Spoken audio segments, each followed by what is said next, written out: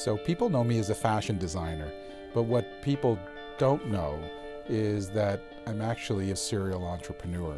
I know what it's like to start a business, I know how tough it is, and I know what it is to have a dream and then to try and fill that dream.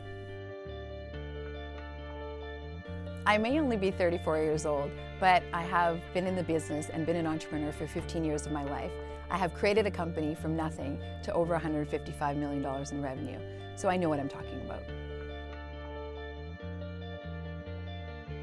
I think I'm going to be a whole new type of dragon because I was just there. I was literally just in the picture shoes. You know, I've grown companies, I've spent 10 years as an entrepreneur, and I've known that feeling of, my gosh, I'm on the edge of failure and what it takes to really just get you to that next level.